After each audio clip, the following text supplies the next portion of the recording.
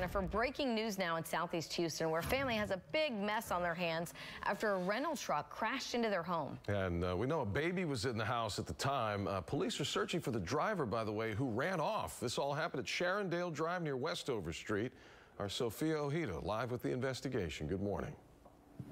Good morning, guys. Yeah, we just spoke to the neighbor who says that he helped the father when that truck went right through his bedroom wall and landed on top of him. Take a look at this mess. That neighbor says that he heard screaming, "Help me, help me," just after 3:30 this morning. And then he came outside and saw that man, that father, crawling from under the truck, yelling for help. That's when he came over to help him and had to break down a door to get to the homeowner's baby girl in the back of the home. Another neighbor explained what she heard was coming down Westbrook.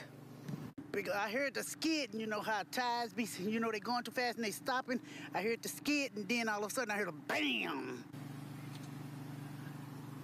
Yeah, Houston police say this all happened just after 3 o'clock this morning. They say a man was driving down Westover Drive and just blew through the stop sign there. He slammed into the home. Again, there was a man inside sleeping at the time. That is his bedroom. Neighbor William Jones says he heard the crash. Then he heard screaming for help. He came outside and saw his neighbor crawling. He then had to break through a door to get to the man's baby daughter. She was sleeping in the back of the home. She was not hurt. The man says that he's just glad everyone's okay. It was crazy.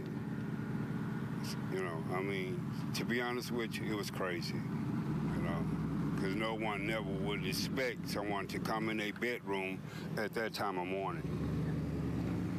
But, you know, God is good. You know, he was blessed to still be alive. You know, yes, he's truly blessed.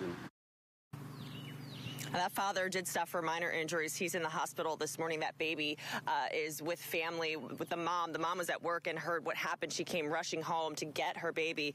The truck was pulled out just about a half hour ago. The truck is a U-Haul. Police say that U-Haul has not been reported stolen at this time, but that driver did take off. If anyone has any information, he was last seen wearing an orange jacket.